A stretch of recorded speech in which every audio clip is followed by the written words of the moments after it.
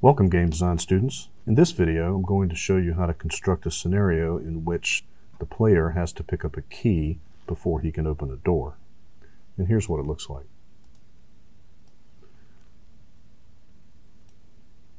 You get a status update that says you need to find the key. There's the key, which is really kind of a battery thing. When you pick it up, you get an energy blast, a little key icon appears, and then you can open the door. And the light on the door changes from red to green. In this lesson, you'll learn how to create a variable to store information about gameplay, and you'll learn how to use that variable to run a conditional statement, which basically says if this is true, then do this. If it's false, then do this. You'll also learn how to create an animation for a door or some other game object. And you'll also learn how to create an animated level sequence to open the door. So let's get started. Let's start by taking a look at some of the things we're going to need to create. Here in the main content folder, you'll see a couple of blueprints. One is the door light. If I double click it, you will see that it has conditional statement. On actor begin overlap. There's a collision box associated with the door. And when the actor overlaps that, we cast to the third person character and we look at the variable that we've created, which is called hasKey. We create a branch statement, which is a conditional true-false statement, or an if-then statement in other programming languages. And we check the condition of that key. Is it true? If it is true, then we change the color of the door light to green. When we end overlap, we change the door light to red. If the condition is false, then nothing happens and we don't change the color of the door light. And again, once we leave the area of the door, if we have the key, then the door light changes back red. We also have the key blueprint. And in the key blueprint, we have a begin overlap.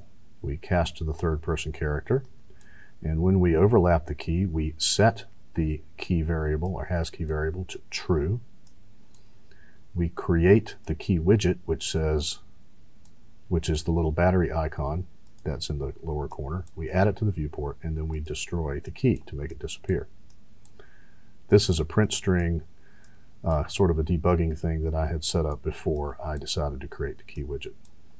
It just prints you have the key. And then we also have in the level blueprint the logic that runs the door, and it's right here. It looks a little complicated, but it's not. We're overlapping the same trigger. We cast to the third person character. We look at the hasKey variable.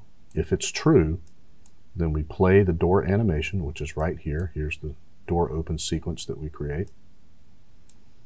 And we print string, which is that debugging thing, you open the door.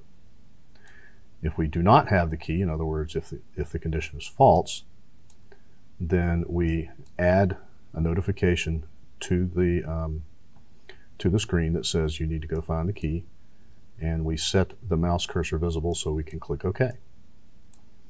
If we have the key and we've opened the door, then when we end the overlap, we cast to the third person character, look and see if we have the key. If we do have the key and we've left the door trigger box, then we play the animation in reverse and close the door.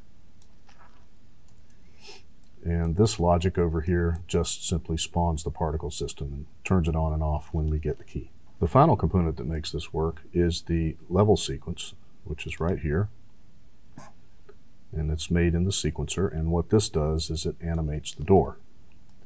If I switch so we can see the door, you can see when I move the playhead, the door opens and closes. And all I'm doing is animating its Z position here with 2 keyframes. And saving that out as a sequence that I can then reference right here. So what I've just showed you is the finished file, and when we get started, I'll come back with the file that you have downloaded, which will not have any of the blueprint programming in any of these blueprints. and it will not have the door open sequence because we're all going to create that together. So I'll see you in the next video.